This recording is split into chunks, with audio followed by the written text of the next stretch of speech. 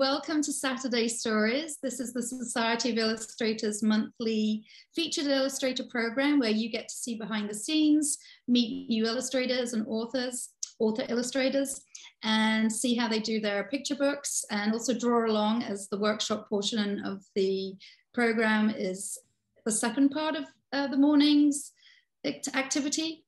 And it's my delight to introduce you to Zoe Persico. Yep.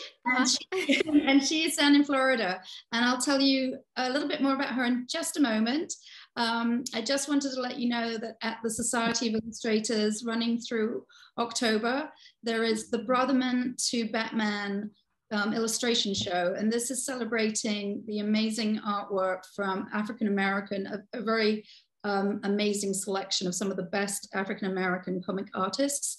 And so that will be running for the next few months. And that would be a great show for kids to see if you are in the New York area. Society of Illustrators protocols are on our website. You can see more about the event by going on the website and looking at exhibitions and events that are currently running. I am running an after school, I'm going to do after school in fall, but before that, in the summer, I have my second illustration series that I'm running for kids who like to draw characters and create mini books and zines. That'll be in August, 1st of August through the 5th of August in the afternoon from 2 to 3:30. And there's also information about that on our website. It's not too late to sign up. We still have a few spots. And what else do we have? We have obviously more programs coming in the fall, and our original art exhibition will be through November and December. So that's very exciting. I always enjoy the fall winter programs for kids at the Society. So one last thing before we start, I want to thank the Cornelia T. Bailey Foundation for their generous sponsorship of our programming for kids. And that brings this Saturday Stories to you for free. And they firmly believe, as does the Society of Illustrators, that books really enhance and inspire and create the dreams of children. So we all love picture books, as you know here, and that's what Saturday Stories is all about. And that brings me now to Zoe Persico. And Zoe obviously is an amazing illustrator, and she's also had her first book here, Georgia's Terrific Colorific Experiment, which is a really fun book. And the book is about a girl, Georgia, who's from a family of artists. Everybody in her family, including her grandparents and even the dog, are very creative and artistic. But Georgia has a passion for science. And through the story, we find out how she manages to sort of stand by her scientific, her passion for the sciences, but also collaborate with her family finally. So we'll have this lovely story read to us by Zoe shortly. And also Zoe will show us how she came up with the illustrations and how important color is to sort of evoke emotion and, the different atmospheres that can be created with color as well. Obviously, you can think of some yourselves, like bright colors could be for a daytime scene, or dark colors could be stormy. You can really follow along. I'm sure you've got your own ideas about colors. So do have a few colors with you today if you have some available. Could be colored pencils, could be markers. I've got my Tombow markers here ready. I might do a little bit of drawing as well. Zoe is in Florida. She graduated from art school. She actually graduated from the Savannah School of Art and Design, and then really developed her own style through doing a lot of drawing and practice, taking some online classes and really evolving into her own style. And she's got a fantastic style. I really like her style a lot. And she's quite influenced by graphic novels, that sort of style, with a lot of expression, a lot of character movement and background scenes, which are not always easy to do. She does really amazing background scenes as well. And Zoe, I would love to introduce you to start the program. So without further ado, over to Zoe Persico. Thank you for joining us this morning. Oh my gosh, you're just flattering me right now. Thank you. Wow. Thank you, Claire. Hi, everybody. I'm Zoe. Super nice to meet you all. I hope you can hear me okay. So excited to be here. Yeah, I am primarily an illustrator, new time author as of 2019, and more exciting projects coming along the way. So look out for that. So I guess I will start sharing my screen now. Let me get my lovely, let's see, open with preview. Okay, let me share my screen. Oh, it says I am still a participant, so I don't know if I can share my screen right now. Hang on. Ah. Ah! That's, yeah, okay. We have Tim at the Society who's behind the scenes. He will just tweak that right now. All good. Hey, you know what? At least we got everything else under control. We got everything else good. Oh, in the meantime, I'll just remind everyone. So you should be good to go. Awesome. Awesome. Oh, there it is. Thank you so much. Okay, share. I was just going to remind everyone, Zoe, to also not be shy about sending in their illustrations. They can email them to me and then I can share them with you, or and follow Zoe on her Instagram, check out her stuff on her website, etc. And ask questions in the chat. I'm sure you'll have lots of questions for Zoe. So let's have a look at her presentation now. Yeah. Cool. I had a lot of fun putting this together. Every time I do a presentation, whether it's for other artists at another workshop or doing school visits, which I terribly miss. So I hope I get a chance to do it again. I always like doing a little personal drawings throughout the presentation. So I hope you like them. So Hey, yes. All right. So I am an illustrator and also an author and sometimes a visual development artist. So an illustrator is someone who illustrates the pictures in a book, whether it's a picture book, a chapter book, a board book, so on and so forth. An author is the person who writes all the words for said book. So I've mostly been the drawer, and I've had the opportunity to be an author. And a visual development artist is someone who gets to work behind the scenes on projects, especially new projects for animation. So I've worked with clients such as DreamWorks, Spin Master, and so on and so forth regarding projects that they would like to greenlit. Some other things that I like to do. Oh, also including my favorite colors, because we're talking about colors today. I am a huge fan of oranges, reds, greens, mauves. That's kind of what I'm leaning towards. So I feel like different colors that I like is like my mood. It's always changing. I always find new colors that I love and I gravitate to. But other than art, I do it as a job. I also do it as a hobby. I love it, but I like to also have other activities that I enjoy doing outside of doing art. I love to play tabletop role-playing games such as Dungeons and Dragons, and so on and so forth. I get together with a lot of my friends. It's a great way to communicate with all of each other, especially when I have friends from all over the country. It's especially during the pandemic. It's been such a great way to stay connected and not only stay social, but stretching your creative brain, especially making your own characters. It's definitely a great exercise for me when I make my own characters. I also like to go hiking. There's not a ton of hiking, at least not anything mountainous in Florida, but when I get the opportunity to go on a nice stroll along the beach, or if I'm out of town and I can go hike a mountain, why not? That I live for it. Mm-hmm. I like weightlifting. I've been getting back into the gym. Gotta stay healthy. Gotta work those muscles. I enjoy cooking. I love cooking. I'm mostly a vegetarian, so I like to challenge myself with experimenting with different flavors and finding ways to substitute out other types of protein. I love to go thrift shopping, whether in person or online. I tend to try to be a little bit more eco-conscious. So if I'm not buying anything new, if I'm going to buy something new, I try to do something that's more of a closet staple. But if not, I try to find other closet staples by doing the more eco-conscious way of taking on recycled clothing. Yes. And I love petting my dog. He's sitting next to me right now. He's wondering what I'm doing, but he's just chilling out. So yeah, his name is Zombie. He's a very good boy. So I wanted to. What is he, by the way? We don't know. He's a kind of a mutt. We adopted him from the Humane Society. We think he looks big in pictures, but he's only like 60 pounds and he's kind of short actually. So we think he might be a lab husky German shepherd rot mix. He's got the little eyebrows. He's very cute.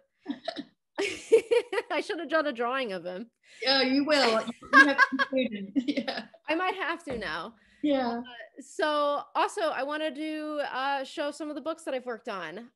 This is just a very, it's a pretty big handful, but this is probably the most recent projects that I'm proud of, including George's terrific Colorific Experiment, but other ones that maybe you might recognize would be Greta and the Giants, Mermaids Fast Asleep, The What Ifs, which the sequel of The What Ifs, The I Heards, comes out in September this year. So oh, great. I have a lot of fun with those books. They're so much fun. I've done You Be Mommy. I did dozens of dachshunds. I had an opportunity to illustrate Disney princesses for a Flower Girl book, which was a very sweet to do. I've done plenty of board books. I've done My Little Pony. I love My Little Pony. Grew up with My Little Pony, so it was a really cool opportunity to get to do little golden books for them. And I recently got into doing chapter books, which is really exciting. So I just finished the first Princess Olivia with Lucy Hawking as the author, which is kind of crazy. And then one of my most recent projects that one of my favorite projects ever has been working with Hazy Dell with the Cryptid Baby book series. So I've done Mothman Baby, Nessie Baby, and then coming out later this year are Vampire Baby and Krampus Baby. They're totally up my alley. It's like perfect for, parents who just kind of love paranormal and the cryptids and stuff. They're so much fun. I hope you guys, if you know someone who would find them interesting or have a little kid who's really into cryptids, I recommend them. Fantastic. Thank you. And I wanted to share too that I'm into graphic novels. Hooray. So I'm currently working on my first debut graphic novel, middle grade, called How to Talk to Your Succulent. Been working on this story for a really long time. Actually started off as a picture book, but it ended up turning into a graphic novel, and it's been such a pleasure to work on, and I can't wait to share it with you all in 2025. Isn't that crazy? Excellent. Oh, we'll have you come to the society for this one. I would love to. It's gonna be, if we're talking color, there's gonna be a lot of color in this. So very excited. I also wanted to share what art materials I use. I get a lot of questions regarding this, so I thought it'd be fun to just kind of draw out my materials. I primarily work digitally. I work on a Cintiq Pro 24, which is basically a giant monitor that you just draw on. It's really big. And then the program of choice is Photoshop CS6. It's if I have younger users on here who are familiar with Procreate, very similar to that.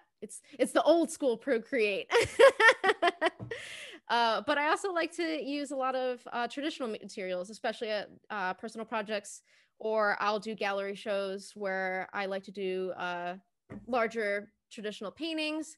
So my materials of choice include synthetic watercolor brushes. I'll show a lot of these materials later, but one of these cool water pens, very well for watercolors. I usually use a mixed media sketchbook, but if I'm working outside of that, I prefer hot press watercolor paper. I'll use artist crayons, so they're called Neo Color 2s. They're really fun. I really enjoy them, and you'll see me play with them later. I love color pencils. I used to not like color pencils a lot at all, actually, but finally found the groove with them later on. And so two different paints that I like to use are watercolor and gouache. And you may be wondering, what's the difference? So watercolor and gouache are very similar. They're both water-based medium paints, but watercolor is usually used in a more transparent fashion. So you will use a lot more water and do more of a layering technique versus gouache, which, although is a water-based medium, is used more as an opaque paint, more similarly to acrylic, but it just doesn't dry as fast, which is great. So I'm excited to work with those in a bit. I was visiting my parents up north, up in Illinois, a couple gosh, it was probably 2 or 3 weeks ago. And I had the opportunity to kind of go through some old baby pictures of myself. I thought it'd be fun. So cute. I thought it'd be fun to share. I'm a 90s baby, which is really funny because I have more of my memories in the 2000s, but we're going to just say it'd be cool. I was born in the 90s, so I got to rock the Winnie the Pooh. I got to rock the jean jacket. They have Looney Tunes on the back. Yeah, I was just a goofy kid. I was actually, I was pretty shy originally. I kept a lot to myself. Always drew. That was my immediate thing I was drawn to doing, especially watching things like Pokemon or just Disney movies of the era. So the Disney Renaissance. I'm trying to think of what else. No, You like to dress up, Zoe? I see you in costume. Yeah, it was for it was for a friend's birthday party. I actually included that image because it was one of the only images that I could find where I've always worn glasses since I was very young. And the first time I had to wear glasses, they actually had to put an eye patch on one of my eyes. Oh, yes. So I thought it could be relatable if there's other kids out there who need to have an eye patch over their eyes. I had to do that. So, and then I had to include a picture of myself eating ice cream because ice cream is my favorite dessert. Still is, always will be. Yay. Yeah, and then I had the opportunity to go through some old childhood art. I was very into manga and anime at a very young age. Usually I have a lot more friends who kind of get more into manga and anime towards their high school years, but I found it pretty early. I think as a 9-year-old, a 10-year-old, I was sleuthing out for cool new things to be inspired by. And I remember walking into a Borders or a Barnes and Nobles and picking up this manga, thinking it was a comic book and thinking, what is this? This is so cool. So yeah. So I was really inspired by a lot of anime and manga and cartoons of the time. Neopets, of course, if we have any Neopets fans in here, you'll know Neopets were absolutely a fun browser. I think it's still around. It was a really fun browser game. And even it's kind of funny. I actually forgot that I drew comics as a kid. I didn't remember that I did this at all. So it was really fun to kind of look back and see all of these. Yeah, it's really fun. They're really good. You were doing these with 10? Yeah, it was like 9 or 10. Yeah. So this has to be 2004, if I had to guess. Yeah, there are a lot of kids that love to do anime and they're really good. Yeah. Oh yeah. No, I was definitely inspired. But Pokemon, Sailor Moon, all that jazz. I was all into it. I thought it'd be fun to share where I've lived. So I was born outside of Chicago, suburbs of Chicago. I can't say Naperville is small, or as we would quote Naperthrill. It's definitely a really big suburb outside of Chicago. It's probably 40 minutes away. Mm-hmm. And outside of there, I graduated college and I knew, okay, I'm ready to experience the real world. Let's go. I'm ready to go. So I spent my first 2 years, in college, post high school. I lived in Grand Rapids, Michigan. Awesome place. I love it so much. I always enjoy going back. And I love being by the lake. Michigan's a beautiful state. And then I was there for 2 years and I realized, you know what? I love living here, but I think I'd like to up my college experience a little bit more. So I took a leap of faith and I moved down to Savannah for school and did my last 2 years of my BFA there. Savannah is also very beautiful. Yeah. It's historic, pretty close to the beach. Just such great architecture and such a great art scene too. Everyone is so talented and so creative. I fed off of a lot of that creative juice and energy while I was down there. Afterwards, after college, I moved back to Illinois. I spent a month or two in Chicago with my still partner. And we thought, you know what? We're still young. Let's do something crazy. Let's move out to Washington State. Why not? We love it out there. It's beautiful. So we did a huge road trip, moved all of actually, we didn't have that much stuff. We did a quick drive, 1 week drive, got to stop at a bunch of national parks, which was an amazing experience, and lived right outside of Seattle for 2 years. Wow. Again, another beautiful place. I'm so lucky that I've been able to live in such amazing places. We were there for 2 years, and it's expensive. So when I work in art and your partner works in a different industry that's not related to tech, it's kind of, you can make it work, but you think, okay, let's go on the next adventure. Yeah. So we spent a little bit of time in Southwest Michigan as we figured out our plans, and we decided to move to Jacksonville, Florida, where we currently are now. We've been here for 3-4 years. He's always had family down here for a while, and when I lived in Savannah, I would drive down here all the time. And it's insane to see how much it's grown, and that there's a budding art scene coming out here, which is really cool. I've met some great people. So it's hot. It's very hot right now, but it's nice in the winter. Oh, yes. A big change from the snow. Yeah. Exactly. And you know, in the fall, winter, spring, it's absolutely perfect here. I will take it. I can take a few months of sweating a little bit if it means I get to enjoy the rest of the year. So I wanted to jump to talking about my first author illustrated book. It started with one particular idea. I was working with an editor that emailed me and one day while I was in college and asked, do you have any story ideas? And I thought, wow, this is way sooner than I thought this was going to happen.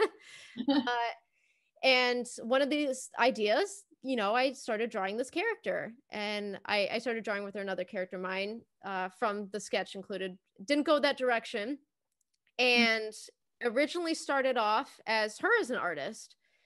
And despite it working with this editor, and ending up falling through, as life does, as working in the industry does, I got back on my high horse, and I worked hard on the story again, and I can't believe I have a book about it. So I'd love to kind of share my experience. Yeah, Georgia originally started off as an artist. She was going to be an artist, but it was either the editor at the time or my agent who mentioned it was the story idea I was coming up with was her family were scientists and she was the artist, and someone had the great idea of, well, what if you flipped it? And a light bulb went off thinking, well, what's funny? I'm the only artist in my family. There's a lot of awesome, amazing stories about characters who are artists, one of the only artists in their family. But what if we flipped it? It'd be really fun to see the experience reversed, where how would it be like if you had a family full of artists and you were a scientist? Complete opposite, reverse of what my family and I are. So I thought, okay, this is great. Let's work with this. So I wanted to showcase all of the different style iterations that I played with her. And this spans throughout years too. I think I started sketching her 2014, I think was 2014 or 15 is when I started sketching her.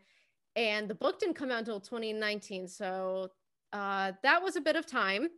But I tried a bunch of different styles. I tried something a bit more mid-century modern related. I tried different eye styles. I tried, do I go a little bit more expressive? Do I go more muted in a palette? Do I go more expressive in my color palette? So I always like showing this slide because it kind of shows just how much change of ideas you can come up with. Originally, she had a much more subdued outfit, and I realized, coming from a really fun and imaginative family, she's obviously creative in her own right. And how could you not with that scenario? And you would have funky fashion for it. I used to have funky fashion. Who doesn't love funky fashion? I thought, let's put a winter hat together with cowboy boots, because why not? And it just kind of stuck. And I really ended up what we came up with for her. Yeah, she's adorable. Oh, thank you. I wanted to show some of my early page exploration. Again, the styles were way different. I thought I was going to go a little bit more mid-century inspired, especially because that was very popular at the time while I was exploring. And it still is popular in children's books today. And I thought, okay, I'll get my hand at it. But I I knew deep down that, okay, this wasn't the style, this wasn't me. As much as I wanted to try and emulate something, especially that is a very popular style, I thought, you know what? No, I don't think this is the right way to go. And I'm glad I had that experimenting phase. I had the opportunity to try this out before we pitched anything. So this is currently taking back in time. This is just me and my agent just working together, her helping me out with the writing, and I'm kind of exploring different styles. And then finally we'll come together and she told me, okay, this is it. We're ready to pitch now. So not only does writing take a long time, but just coming up with the art style and character design in general definitely takes some time, but it's well worth it in the end. And I thought it'd be fun to show too. Usually when you pitch a picture book, you show it in a picture book dummy. So a dummy is when you do a collection of rough sketches with the dialogue written into the text written into it, and you put it together in almost like a PDF booklet, and you send it off. So when the editors who are taking your submission reads it, it reads like a book. You're flipping the pages. And one of the things that they encourage is to have at least one or two pieces of, okay, what could the art look like? Kind of to help sell you and your idea and so forth. So the top was the first one that I did. It was the first iteration. And I wanted to show afterwards that I ended up changing the spread quite a bit, actually. I actually redid it because I knew by the time that the editor at Running Press said, okay, you know what? We want to do this book with you. And what an amazing experience. And by the time we finally were able to start, we worked on the writing a lot together, which definitely takes some time. She said, okay, are you ready to start on the final art? And I knew then and there, I said, okay, I feel way more confident in the direction I want to go with this. I really want to push the color element even more. I'm going to redo this spread. And she said, all right, cool. You do you. And I'm so happy I did. I love to be able to put these back to back and see even just like subtler changes. The composition is fairly the same, but even with a few tweaks, it makes such a difference. And so many more characters have now crept into the illustration. Yes, exactly. I feel like there's just a lot more movement, a lot more to look at. I think growing up, a lot of my favorite books, I was very drawn towards picture books and chapter books where there was a lot of pictures. I was definitely it took me a bit to catch up with reading like the rest of my other classmates. So what kept me going were all the pictures. And I struggled to read a lot. So being able to see in the pictures, in the illustrations of not only seeing what the characters are doing, how they feel, what expressions can I read from them, I was also able to kind of find, oh, look at that little Easter egg of that little rabbit in the corner, or look at that little, I used to have one of those I Spy books where it was find all the geckos.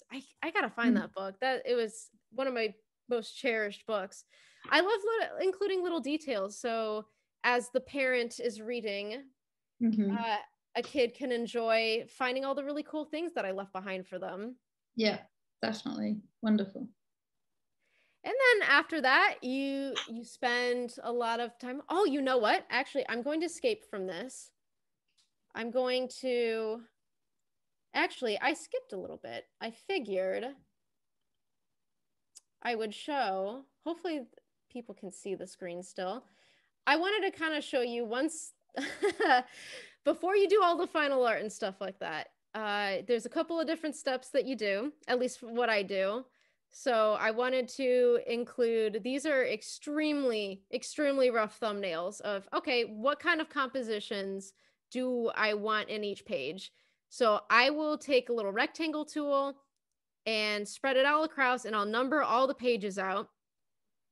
And that way I can see it all at once, and I can see, does the book flow? Are there certain things repeating? Such as, okay, do I want to have 2 spot illustrations, then a full illustration follow a full illustration, or do I want it to follow a certain thing? It's all about what makes you want to turn the page and what makes sense to your eye in composition. So these are very rough, and I wanted to show that. I think we might need to see a different oh no, image. Okay, you know what? These might be way too rough. Why don't I show? No, I think you've got it says in this one it's a real book, right? Are we looking at thumbnails? Oh, you know what? You know what? That's because I realized what's wrong. I'm sharing the wrong thing. So let me new share. Thank you. I'm so sorry about that, everybody. I didn't want to interrupt you, but I realized that we aren't looking quite at the same image that you're describing. Oh no! See, isn't that so funny? Okay, let me go back. Sorry, everybody. I don't do Zoom very often, actually. So, new share.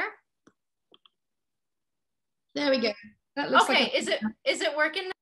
Yeah, that looks like all your thumbnails, like little sketches, right? Working through little panels. This is a layout, a rough layout. That we can zoom in now. So this is how Zoe does all her little rough thumbnails to work out the entire book. Oh, hang on, we've lost your volume. We've lost your sound. Audio. Okay, can you hear me now? Yeah, can hear you now. Right. Perfect. I love technology, right? So yeah, I'll just quickly go over again, just showing my sketch process, doing very rough thumbnails, like very, very, very rough. And this is just to help me kind of gauge not only the flow of the book, just how each individual composition will read, and keeping things interesting. My giant scribbles right here. And then, okay, I'll make sure I'll do this correct this time. So I wanted to show,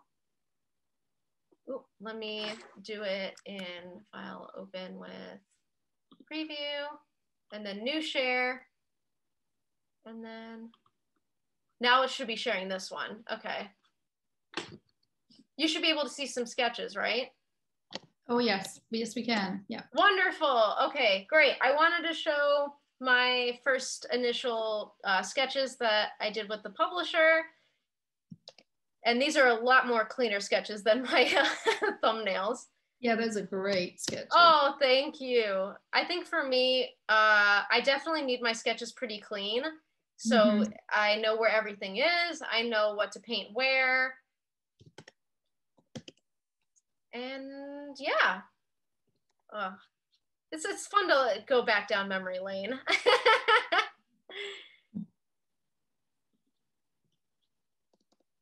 All right, yeah, I showed those, and then I'll even show, I'll make sure to open Photoshop. And let me know if we're good on time too. Oh, yes. Wonderful. Yep. Okay, I'm going to share, new share. Is it sharing Photoshop now? Yes. Yay, wonderful. Okay. So I wanted to show probably my favorite spread of the book. I am a sucker for silent spreads, no text, because you can just kind of take everything in and look for all the fun details. So I wanted to show how intense I go, at least in the past, how intense I would go with individual layering with, with my digital art process. So I'm just gonna take things away. And as I'm taking things away, you're thinking, wow, there's just crazy blobs of color. And that's kind of how I did it. I laid down, my favorite way to work is just laying down a bunch of colors to kind of gauge a color palette. Yeah, this looks crazy now. Yeah, that looks like fine art. It's beautiful. Oh, thank you. Yeah. So from there, yeah, this is kind of how I figure out, I'll pick out some colors that I'm gravitating to. I knew I wanted to do a dark but whimsical forest scene, something that makes you feel it's a little mysterious, but it's still warm and welcoming. So, so I'll have like a straight up background layer, and then I'll add a grass layer. And I'm using all different sorts of custom brushes. I'll use brushes on Photoshop that emulate watercolor. I'll use brushes that emulate gouache or pastel or colored pencil. And then even then, I even broke down a lot of stuff like like this. And then from there, just slowly adding the pieces together. And I'll even zoom in on Georgia, where I even had her pretty separated. So her hat's on her own layer, glasses, just in case. I don't work like this anymore because this took a lot of time. But it was great for if I needed to go back and fix anything. Yeah, that is the beauty of digital for sure. Exactly. I've learned my lesson far too many times. So this is a very deconstructed version. And there's the rest of it. And I think my favorite part of the process is always doing really little details. I even used a fun splatter brush here. I totally forgot about that. Yeah. I love it. It's just really, it's very inspiring to see how you created this on a digital program. It's beautiful. So many colors as well. You really do add a lot of rich colors. Thank you. My favorite colors tend to be, I've been told, jewel tone. So I really like that a lot. I'll take it. Yeah. So I'll close out of, hang on. I'll stop sharing this one. Let me go back. Figured I'd clean up, and then I'll go back to my presentation. So you can all see my presentation again, right? Yep. Yep. Yay, wonderful. Okay, so after that process, it takes, including the writing, the thumbnailing, the sketching, the final art, and then all those final tweaks. After months of work, I finally get to send everything off to the publisher. And then it's the waiting game, and you wait and you wait and you wait. And then I think it was probably like 6 months to a year later, I finally got my first copy of the book. And it's so exciting. It feels like Christmas. Oh goodness. Oh yeah, you know what? So I either have planned out, I can show either right now how I colored Georgia. I actually can pull out my little tablet right now, and I can show how I just color in, or I can move on to the color portion. So in terms of the slideshow. So let's see. So we've got the, are you going to do a little reading of the book as well? Yes, I'm happy to read whenever it makes sense to. So I figured, actually, you know, I'll finish the presentation, I'll read the book, and then we'll do the fun art stuff. Yes, so perfect. Yay. Okay, so going after finishing up with Georgia, I want to talk about color, because I like to think it's a little bit of my bread and butter. I'm still learning, but I feel pretty good about it. So I love using color. It's one of my favorite elements of art to use, along with texture and lighting and hue and so on and so forth. But what is the power of color? So colors can do a lot of amazing things. Colors can convey emotions and feelings. If someone's feeling happy, if someone's feeling sad, if someone's feeling angry, usually colors are a really good indicator of how you want to convey not only what a character's feeling, but maybe what the whole environment feels like. With colors, you can create movement and rhythm and visual patterns. So in Georgia, like I'll show, I like to use a lot of color to kind of sway the composition, to have your eye follow down and follow with the composition in Georgia's character. And I do it a lot in my pieces too, to kind of keep movement going for your eye and make it fun to look at.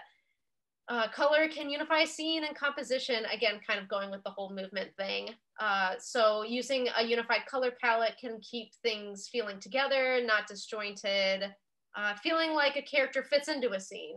So if you're doing a night scene and it's dark out, it probably makes sense to have a character color palette to be very similar to what would fit into a nighttime scene. So another thing that colors can do is calm a scene or create energy. Do you want your piece of art to feel relaxing? Is your character trying to relax reading a book next to a fire as there's snow falling outside? Or are you trying to create a character who's rocking out on their guitar in the at a rock concert? Those two different scenes are going to evoke very different color palettes. Even drawing a character laying out at the park, you can go two different directions with that. Do you want it to feel exciting, such as, oh, I am playing tag with my friends out in the park and the sun is shining so bright? Or do you want to create a calm scene, such as having a nice relaxing picnic under the shade of the branches as clouds fly by? You can create so many different feelings just from that through color. Mm-hmm. And last but not least, colors evoke symbolism. So a lot of colors, so when you think of red, you can usually associate it with love or anger or even food. A lot of advertising for fast food, they use the color red because it makes you hungry. Usually you take a color like green, and green is considered a very calming color. They use it a lot if you want to use it in your office or baby's room, because it invokes a lot of calming feelings within yourself. And take purple. Purple is considered a very royal color, since purple was very hard to come by back in the day for for natural dyes. So those who got to wear purple usually were the royalty. So different things like that in life, and so on and so forth. And there's so much outside of, you know, the typical color symbolism too. So color can be used in any way you want. Heck, even I believe it was Van Gogh who kind of flipped the understanding of color palettes in his own paintings. He considered, oh gosh, don't quote me on this. I remember he used to, like, yellow meant a very specific color versus red, and so on and so forth. So artists can have their own cool interpretations of how they use color. Yeah, absolutely. We'll go on a little art lesson right now. So I will start with, there's different types of color palettes or color ideas that we can work with on the color wheel, whether literal or more interpretative. I'm not sure if I said that correctly, but close enough. Of how you want to go about creating your art piece. So let's take complementary, for example. So complementary is when two colors are on the opposite sides of each other on the color wheel. So I included this piece of mine because I wanted to use lots of oranges and greens, and oranges and blues, which orange and blue are opposite each other of the color wheel. So I thought it'd be fun to use this as an example.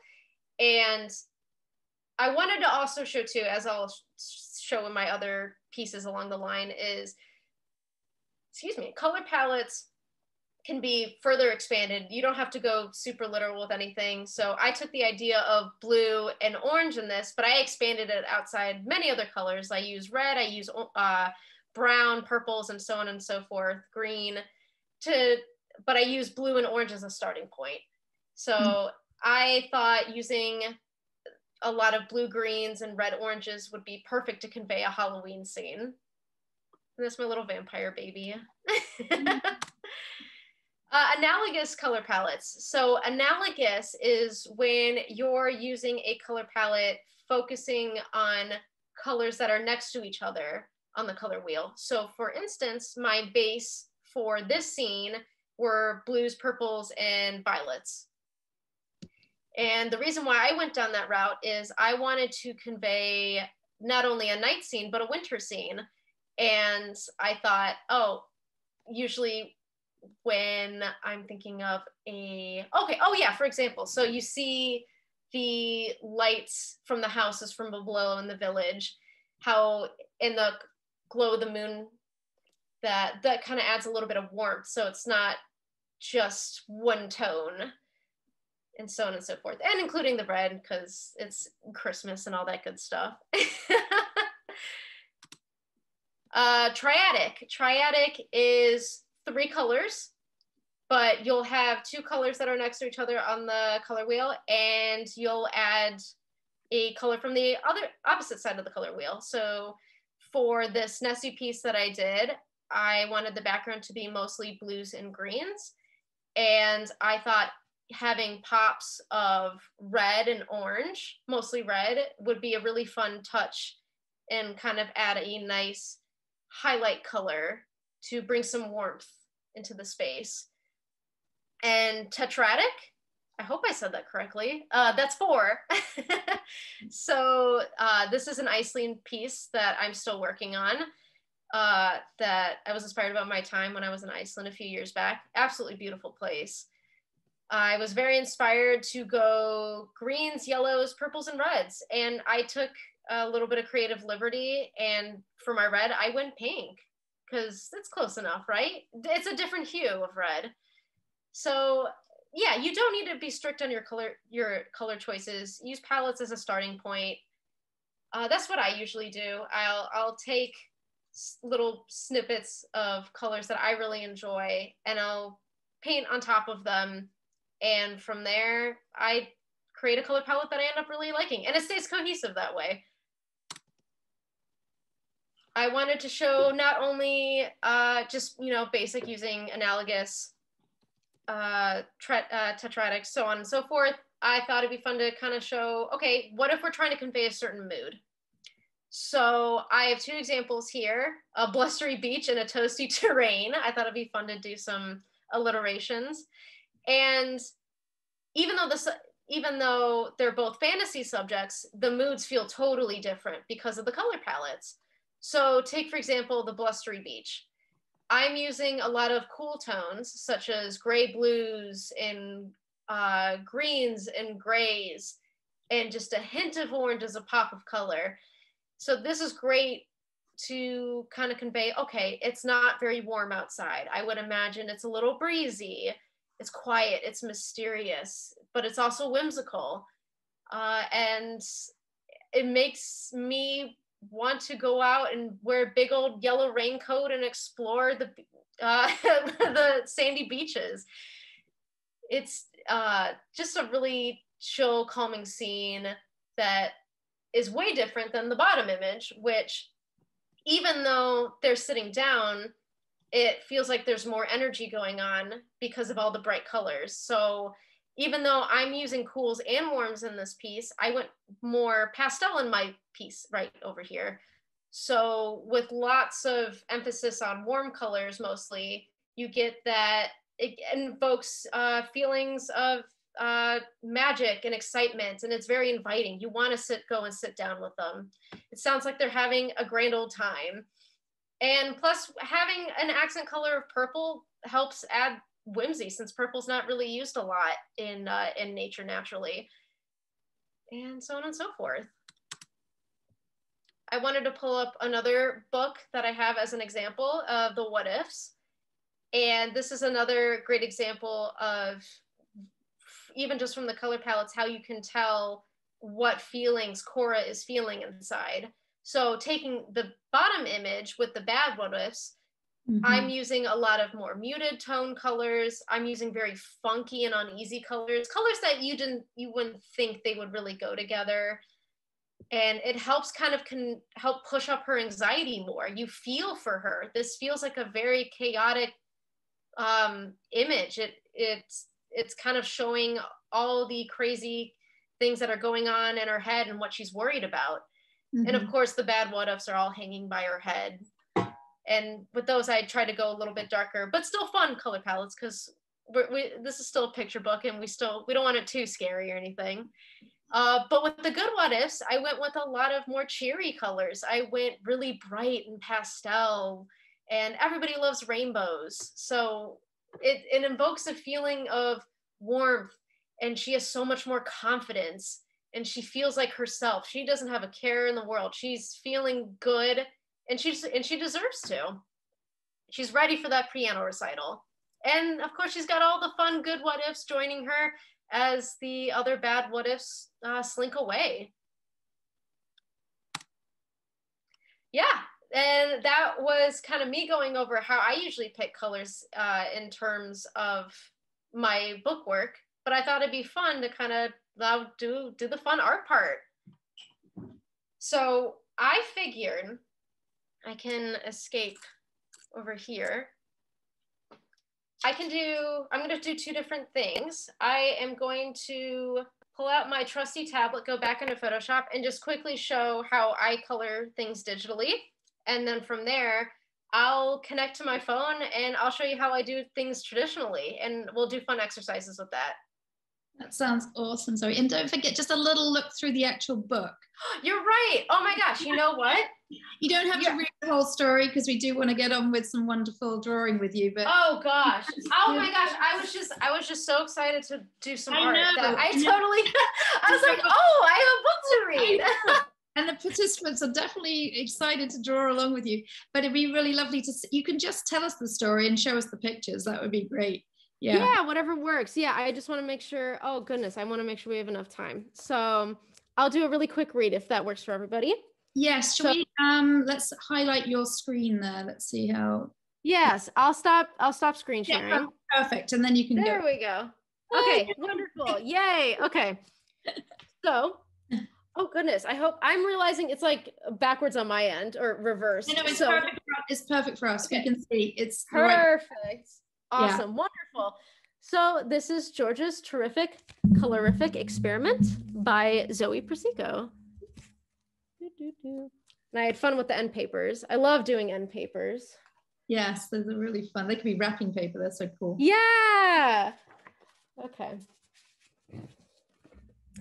This is Georgia. She comes from a family of fantastic artists. Her mother, father, brother, and grandma leave Georgia in awe of everything they create. Even the family dog has some creative ideas.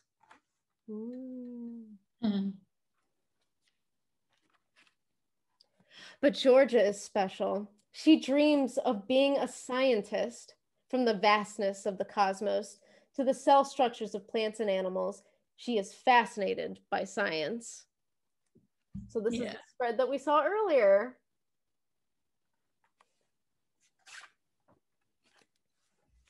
Georgia loves studying the works of famous scientists too. She is captivated by Marie Curie's studies on radioactivity. She admires Galileo Galilei's discovery of gravity, and she fawns over Isaac Newton's conclusions about the color spectrum.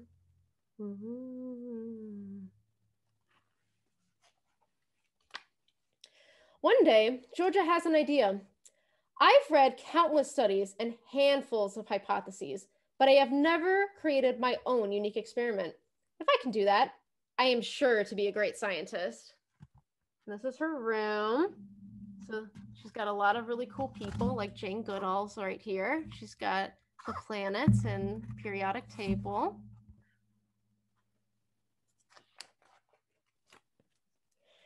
Need any help? Her mother asks. I can show you how to sketch out your plans. No, thank you. Let me give you a few tips, her father states. I think adding some color could really enhance your scientific findings. That will not be necessary. I don't know, Georgia. You need a pop of visual awesomeness, her brother says. I could show you how to sculpt something amazing. I don't know. She's not looking too hot at the dinner table. Enough. I don't need any help. I am not an artist. I am a scientist. Science is about proper calculations and not silly, imaginative ideas. Fine, her brother says. Don't be like us. Go ahead with your fancy schmancy calculator, books, and beakers. Hopefully, your experiment doesn't bore you too much. Well, that's very mean. I know, exactly. He's a very mean brother. Well, since my science-ness seems to be boring you, I could be found in my science hut alone. With a leap in her step, Georgia packs everything she can and leaves the house. Past the garden and through the gate, she runs into the woods.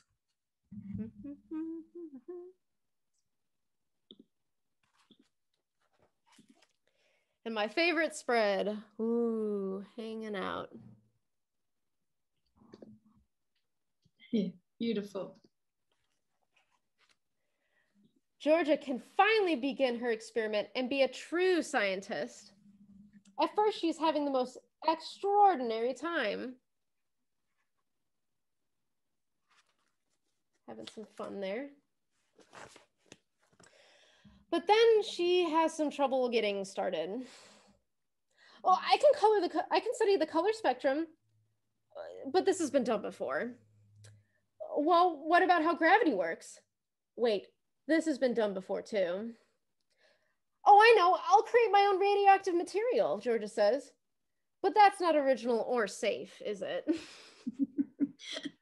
Not to be doing in her bedroom. Yeah, exactly.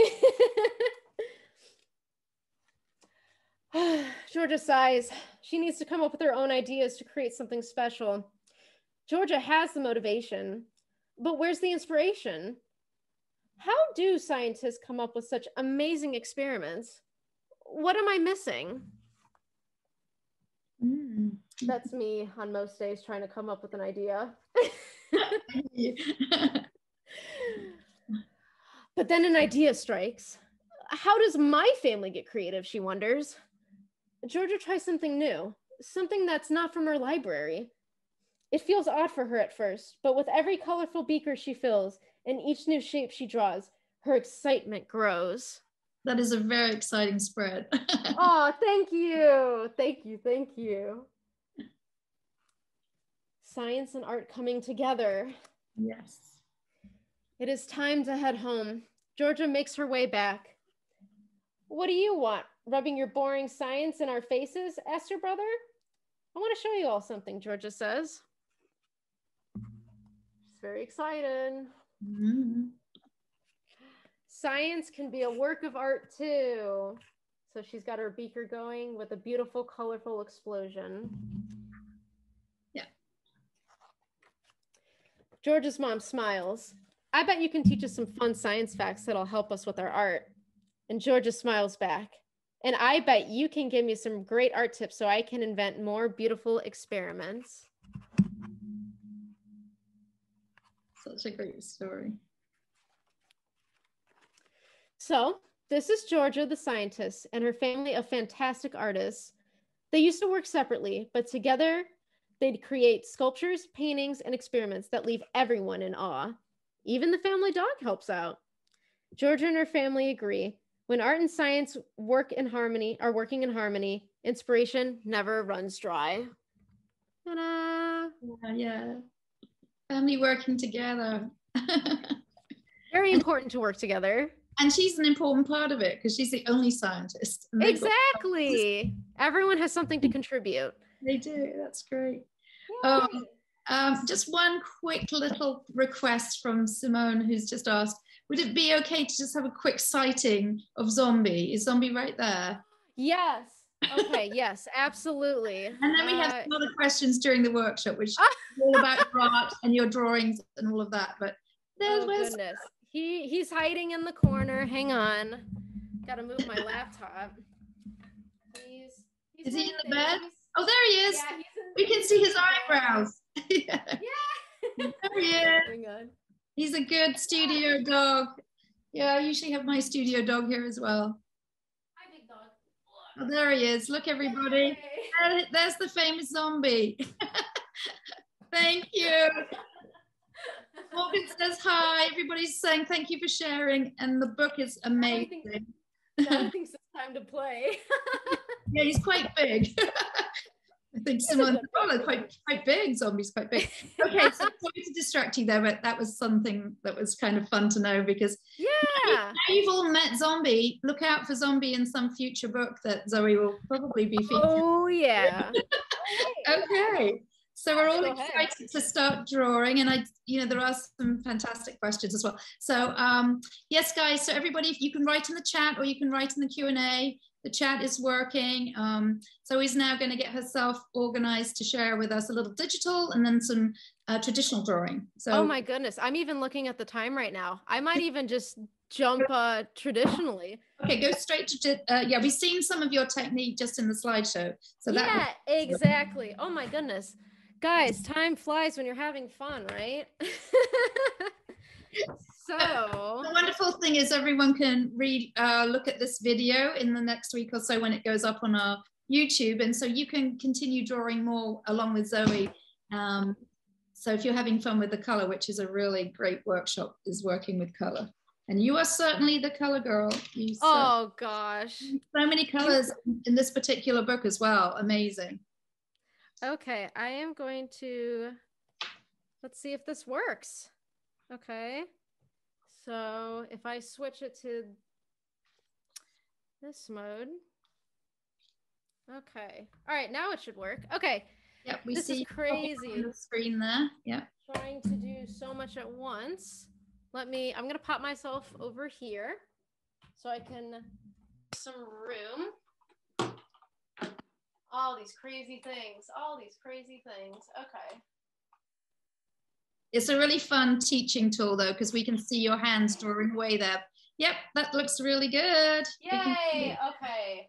I think we are good now. I'll just fix that up. Wonderful, okay.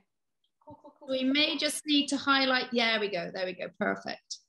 All right, y'all can see okay? Yeah, that looks great. Yay, okay, so I figured if we have time for it, I will show how I work with different materials. Yep. I'll show off how I use colored pencils. So I got all my awesome colored pencils right here. This just looks some of my favorite colors. I got some crayons over here. And I'll show you how I use these materials. Oh my gosh, so much. And if I have time, I will play with gouache too. So I figured kind of with this exercise I want to show is basically picking a color palette and from there kind of figuring out, okay, what does this emote to me? Like what kind of feelings, what is this kind of character doing? Okay, and what, emotions and so on and so forth. So what I'll start with, since I had a chance to practice this earlier, I'll go Neo colors. So they're such a fun material, and they're adult crayons. So this was a color palette that I picked out earlier, and I got handfuls of mostly blues and darker colors, but you know what? I'm gonna take this out, and we got a splash of a pink. You're probably wondering, why do I have pink? Because I think it'll help us convey. It's always good to have a little bit of, if you're gonna have a mostly cool or a mostly warm palette, you just have one. I like to have at least one color of the opposite, just to kind of add some more. So what I'll do is I'll quickly sketch out a character. And when I think of these colors, I think of a character that's a little bit more mysterious. So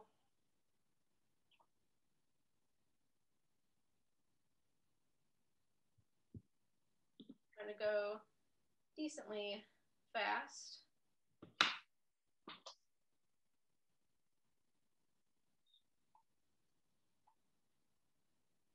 So we do have, oh, sorry, yeah, I'll let you get on with that for a minute, but we do have some questions. I'll slip those in shortly.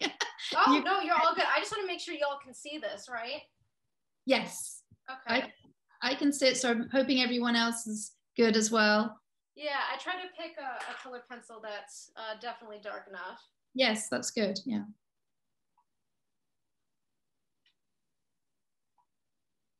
So she's definitely sad. She's got a little tear because she's sad. She's having a tough day.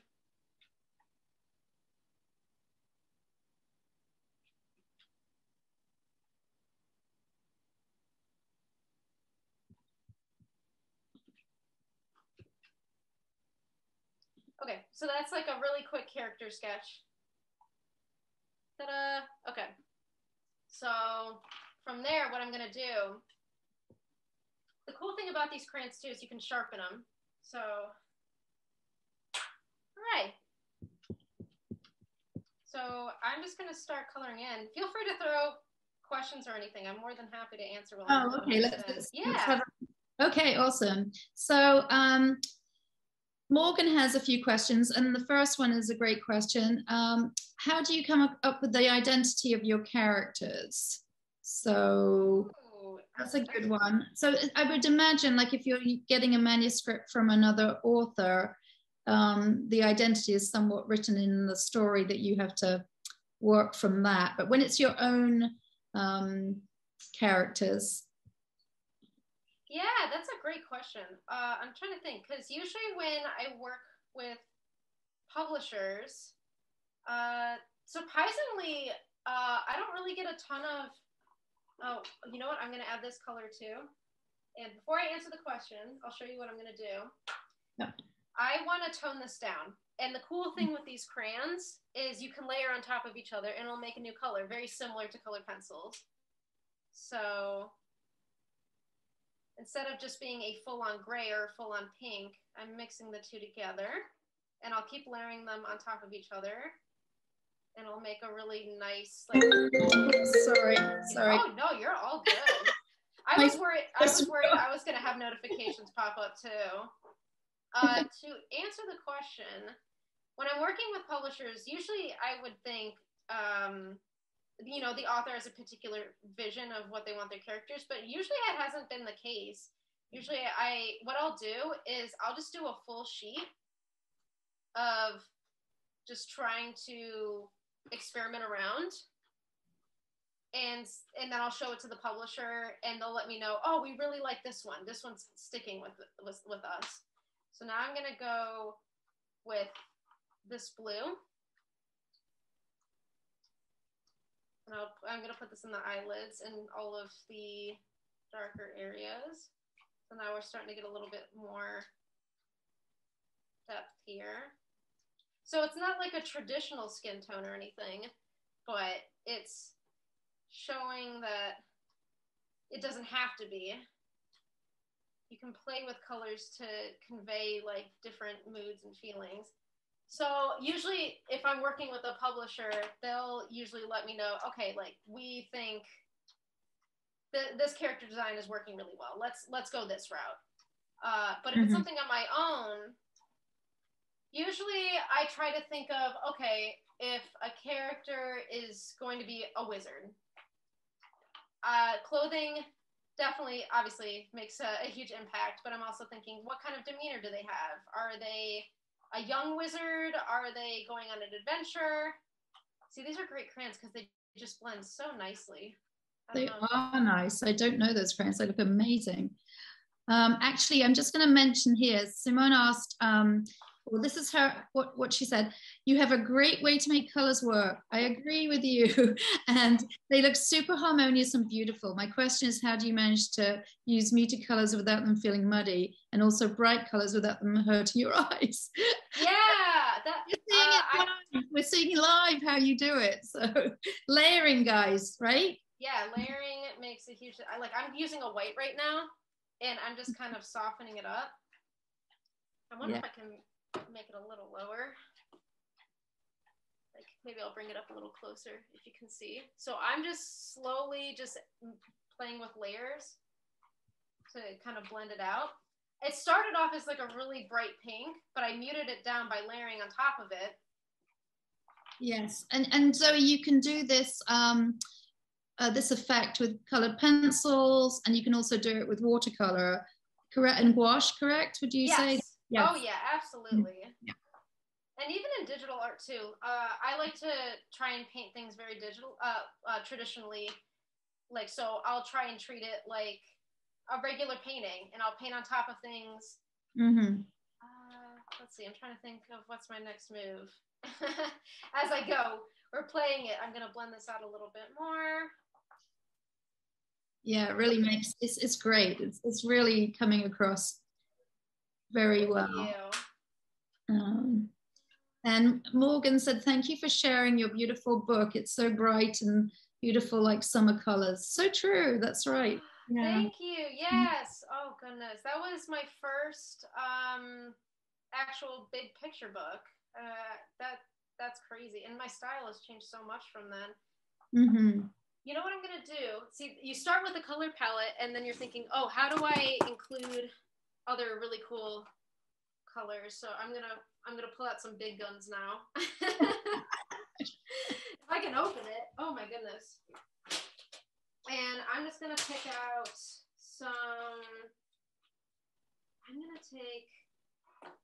Pulling out. I don't know if I'm gonna go the purple or the orangish red yet. So. Let's try the purple first, see if it's, and again, if it's too bright, I will mute it down. So for everybody who might want to know specifics about Zoe's materials, Tim has kindly put it in the chat, so he's typed it in there for you. You can always send me an email if you have further questions, and also don't be shy to send in your illustrations. I'd love to share those with Zoe, and we'd love to see what you do.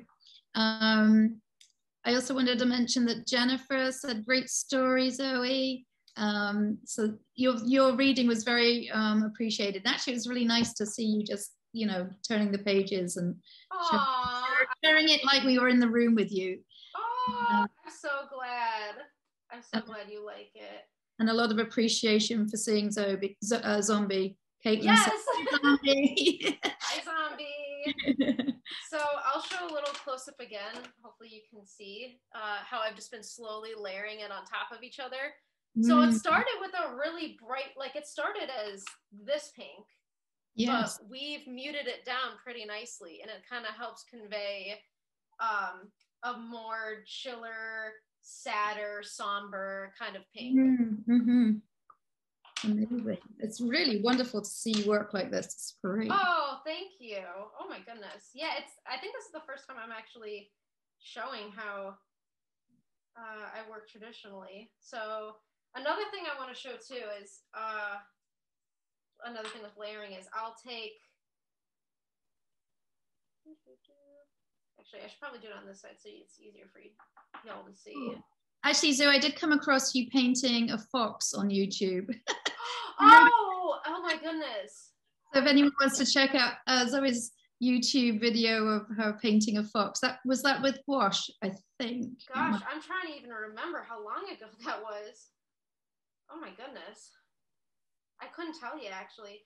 I know I remember I did a quick Barnes and Nobles thing where I drew a French bulldog out of my sketchbook. I think that's somewhere on YouTube somewhere. Oh, that would be fun to search. Oh yeah. Yeah. Okay.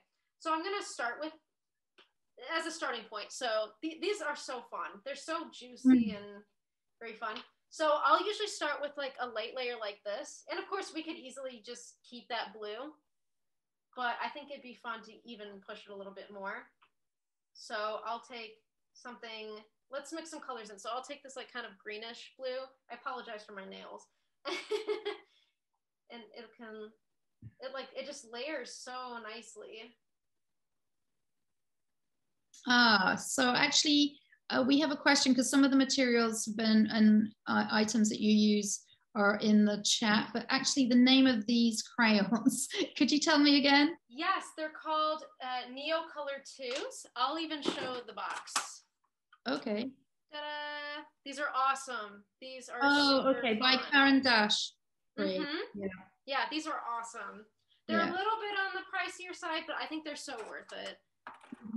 Thank you so much. Yeah, no problem. So from there, I added a little bit of that, and out of curiosity, I want to take some of this pink and bring it into here and see what kind of color situation we got going on. And even it just like tones it down a little bit, but it blends so nicely. I might even like bring some of that in here.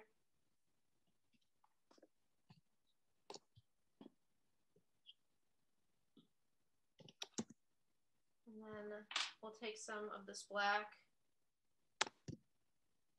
And like I've sharpened it, so we can do some nice fun details with it. Again, this is very rough because I just want to stay on time, but I hope I'm sharing the general idea where basically I'm just taking basically just these colors and I'm creating new colors out of it. That's really great. So it's a good suggestion just to select, you know, a palette as Zoe did, and remembering that you want to have one that's a little bit lighter to contrast against the darker ones, some tones, and then just play with that color palette.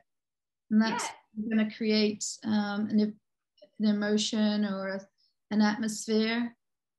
Yeah, so, yeah, exactly. Like, I'm just playing around. Even just like, I think it's so fun that like, I just included a little pink highlight in that area, and it just, I don't know, it just adds some fun interest. You just want to have some fun. That's what we're here for, right? Oh, there was a really good question. I'm going to go back to that question. It was about how long it takes for you to you know, when you did the book, Georgia's terrific colorific. I have to read it again. Georgia, I know, it's so long. I wanted to add another word in there. Georgia's Colorific Experiment. So when you did the book, about how long, although you did share in the presentation all the thumbnails and all the lead up to doing the final art, how long did it take to do the actual final art? Was it several months? Yeah, I would say it probably, after, not including the sketches, it probably, all the art together probably took 3 or 4 months, I'd say. Yes, I'd say that's on average to do a 32 page color picture book. That's on average what it takes. Sometimes it takes some artists a bit longer, but you had it pretty much sketched out. You did some really nicely finished sketches, so they could really see, the editor and the art director could really see what you were going to do once you started coloring. You did some color samples, so that's we like to see. So I hope that answers your question. Keep asking these wonderful questions, everyone. And I hope it's coming off on camera okay. It is coming across really well. Oh, and I've got a really good question from Morgan. Do you have any advice for creating backgrounds? Yes, you are a real master of backgrounds. Oh my goodness, thank you. Gorgeous Disney films, like Fantasia and Snow White, these classic Disney films that had the most amazing backgrounds. Were you inspired a bit by any of that type of illustration as well? Oh, absolutely. So I could list off some of my inspirations. That these crayons can be a little messy, but this is what I got, which is nice. I'll even just quickly swatch these colors to kind of help show you, just taking a small amount of colors and what you can do with them. Yes. These are just from crayons. Yes. See, how fun is that? Yeah, those are really gorgeous colors. I highly recommend it. In terms of artists that I've looked at, if we're gonna go straight to a Disney film, Sleeping Beauty, Ivan Earl did the backgrounds for that amazing film. Definitely looked into his work. There's other amazing artists and current illustrators that I look at a lot and I'm really inspired by. Some of them include Ellie Oli, Rebecca Green, I'm gonna butcher her name because she's French. Amélie Flechias, I believe. Her work is absolutely gorgeous.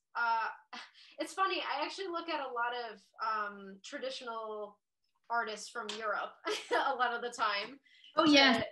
Yes. Okay, you know what I'm going to do? I'm going to switch materials now, since I want to stay on track.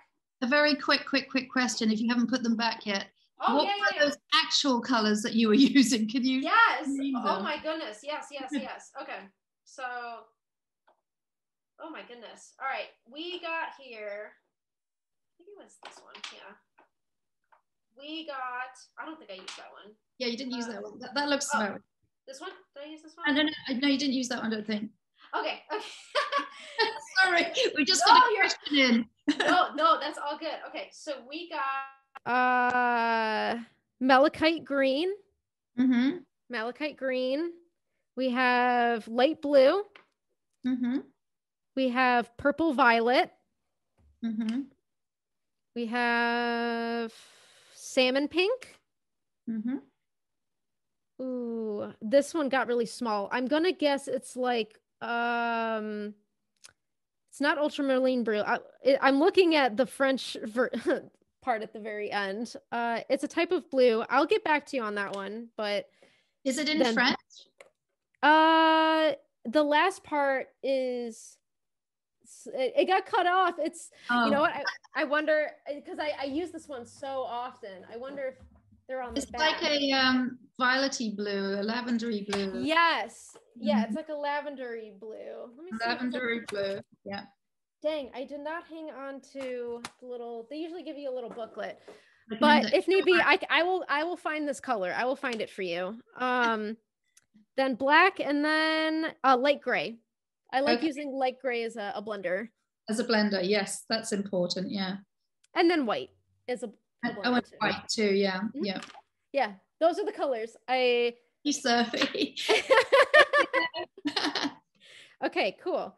Then I'll switch to, I will switch to, how much time we got? I can go colored pencils or I can go gouache. Maybe, do you think, which is easier for you? Is colored pencils quicker? I don't know. You could probably do both. Either. Yeah, I guess the colored pencils are right here. So let's go for them. So okay. I am going to pick out a quick color palette. Since I went cooler last time, I'm gonna go warmer this time. And a question from Taikisha, because you were just actually mentioning European inspiration, some European artists inspiration. Do you have a couple of names that come to mind? Yes. Oh gosh, what is his name? So many. I know. Shoot. You know what? I have like a Pinterest board that has like a bunch of them. Oh, great. Yes, so you can follow, if you go to Zoe's website, there'll be an icon for her Pinterest, right, Zoe? Yeah, I think, I'll have to double check on that. After this presentation, I'll make sure it's up there. And then you can see all of my illustration inspiration, and it should have a couple in there. Wow, that'll be great. Awesome. Yeah. Okay, cool. All these like great things everyone's coming up with now. And I didn't even think of it beforehand. Okay. You never know what's going to inspire our audience. So.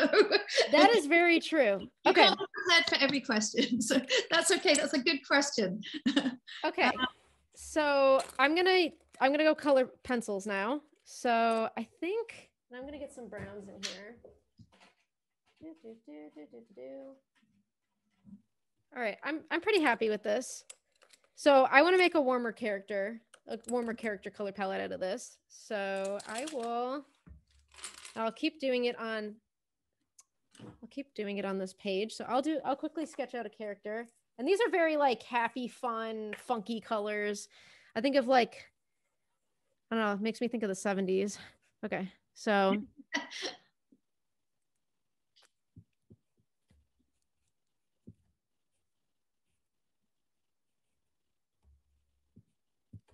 Let's see.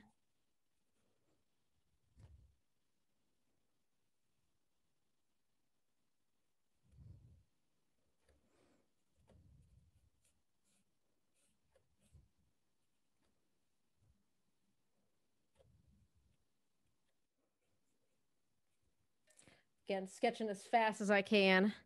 We can go 5 minutes over, don't worry. Okay. It's so fun. Oh, you shared so many inspirational images and your techniques throughout the presentation and now this. Oh, wonderful. Okay, awesome. It is a real treat to see you drawing. So. Oh, thank you. Here, actually, I'm gonna.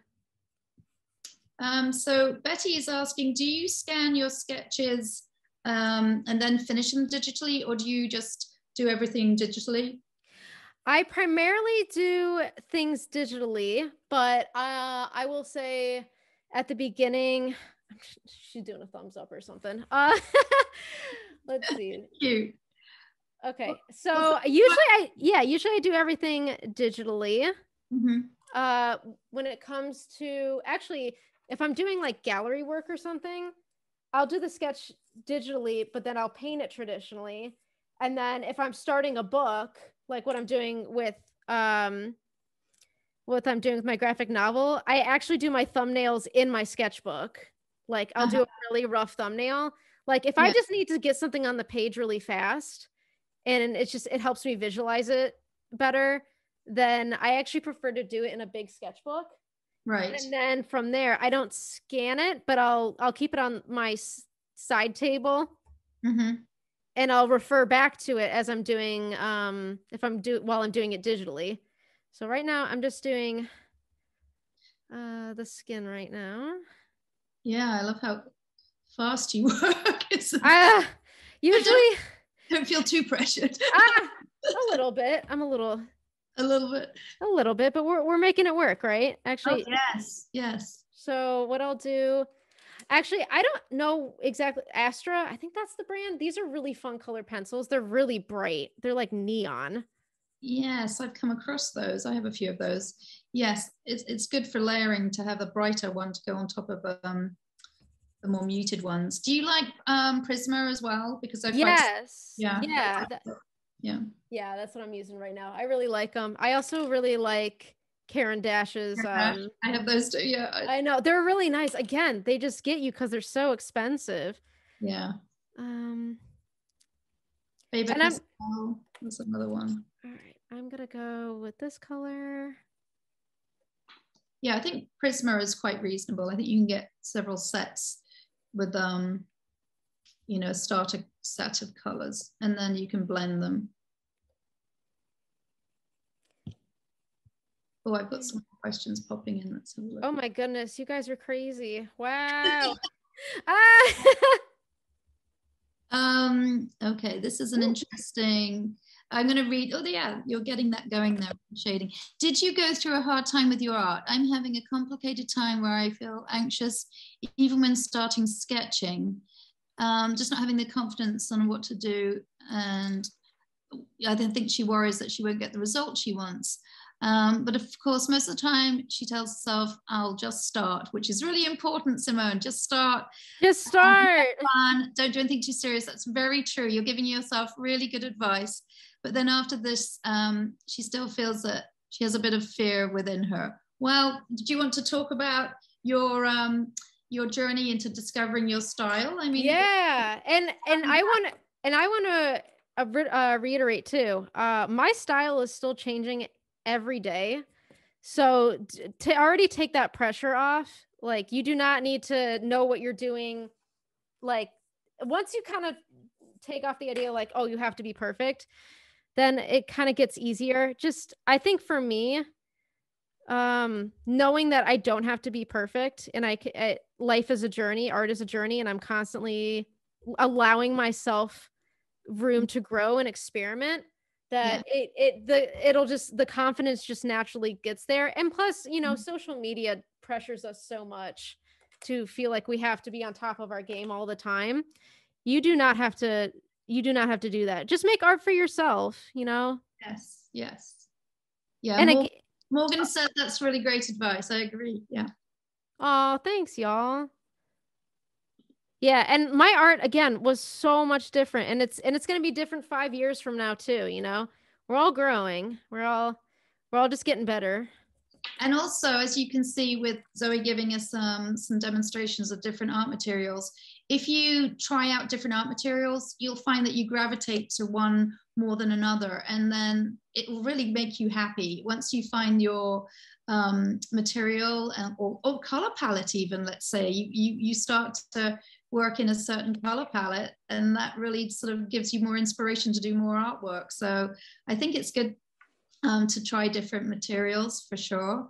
And all right, this is what we have so far. And it's good to have the black for definition, because you can really see how Zoe put that dark. Is it black or is it a dark something else? Yeah, it's black, but sometimes I actually like to use like a dark green too. Right.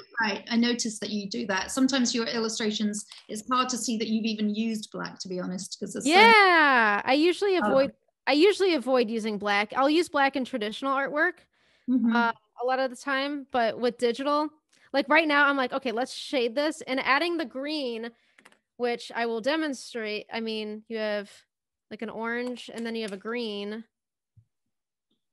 like color theory. I know that's very, I don't know if it's going to fully show up, but it helps neutralize the orange without it helps darken it. That's really hard to see. I apologize.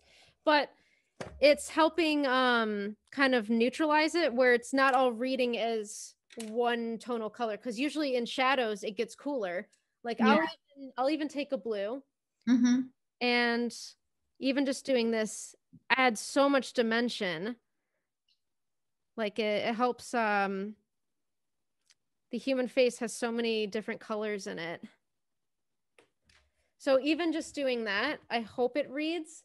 It does, yes. I can so see that that's toned it. Yeah. Yeah, it kind of tones it down and it gives it a little bit more dimension. Yeah, and usually, so I usually for my shadows I'll go cooler, and then for highlights I go really warm. So I'm going to just ask Tim behind the scenes there. Hi, Tim. Are you okay to run over a tiny bit? Because we are at 12, but it'd be really nice to see Zoe finish a little bit if we can. I hope he doesn't. Yes, all good, he said. All good. Excellent. Oh, wonderful. Okay. Yay. Oh, you guys are great. Oh my goodness. It's such a treat. We'll have you just do, a few more minutes. That's good. 10 more minutes. Yeah. I'm sorry we couldn't get to the gouache. I didn't realize I was going to go over with my presentation. You know what, Zoe? We'll have to have you back. There we go. I know. I guess books, you know that we've got you pegged for some more books. So I guess you do have to have me back. What was I going to do? Have to have you back. Oh yeah, I was going to implement the greens. You even adding the greens in the shadows. Just having fun. There's no rules. It's just make art that makes you happy. I actually recently was getting into, there's like some YouTubers who do oil pastels. I've never worked with that medium before, but seeing how they just lay out different colors. Oh, you know what I'm going to do? I am going to do a layering thing where I'm going to start off basically what I kind of did with here, but oh, this is going to be great for my wrists later. Don't press as hard as I am. So I'm going in this with the intention that our hair is going to be a lot darker, but I'm treating this like an underpainting. So this is my undercolor. Yes, underpainting. Yeah. Yeah, this is my undercolor. I'm going to move this a little bit. There we go. And I will add some brown with it too. And I'm naturally getting a little darker. So I have both green and brown tones in there. Just add some interest. And then I might even pop a little bit of blue in there. You're like, Zoe, this is crazy. Why are you adding all these crazy colors? Because I'm inspired for a title for this girl. She's maybe really into vegetables, and she's very excited about a new recipe. I love vegetables, so I am with her on this. And then I'm gonna take a darker color, so I'll take my black, and I'm not gonna press too heavy, but I'm going dark, and as I am, you still see the color underneath. So it still gives that really fun dimension. So it's not just one like blank slate color. Yeah, it's beautiful. Oh, thank you. Color pencils are so fun. I highly recommend it. Morgan says you're very courageous with color, Zoe. It makes her want to experiment more. Yes, please do. If I can inspire anyone to just even get out of their comfort zone a little bit, that makes me so happy. Yeah, because I've definitely gone through a period of time, especially as another person has mentioned, where I did not have any confidence in what I was doing. I was still in school and I didn't know what direction I wanted to go. And I mean, even still then, I still get really bad art blocks where I'm going, what am I doing? I don't know what I'm doing. Okay, so I want to do is a little zoom in. Yeah, that looks amazing. So you get all the different tones popping out from under the darker color. So it doesn't just read as one singular color. So this is usually how I like to work, especially traditionally. It's just fun. It's just trusting the process and just having fun with it. But yeah, I was definitely struggling and I didn't know what direction I wanted to go. And it wasn't until I really tried to push myself, which was the backgrounds. Used to not do backgrounds. And the more I pushed myself out of my comfort zone, it was a slow process. It's like riding a bike or getting better at another hobby or working out or so on and so forth. The more you practice, the more natural it's going to seem. And you're still going to have your peaks and valleys. But if I never got out of my comfort zone regarding just drawing backgrounds, I don't know where I would be right now. It's going to change. Right. You have to push yourself, but yes, that's true. Yeah, exactly. Push yourself. Yeah. Don't be afraid. Take the leap. I want the sweater. So yeah, I think that's pretty much where, I was able to sneak in that much for the colored pencils. You did. Wow. I don't know how much time we have left. Yeah, I figured that would be, if we need to end, that is like, we got it. We're good. Yes, it's awesome. Thank you so much, everybody, for joining. It's been such a pleasure having Zoe this morning. She's shown so many different techniques for doing color and blending, and we'll have her back again. And I hope you all have a wonderful rest of your weekend.